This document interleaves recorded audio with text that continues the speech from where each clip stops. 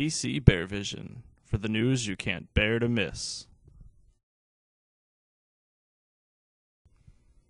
PC Bear Vision would like to congratulate Megan Smith for the International English Honor Society Award that she received this past Saturday.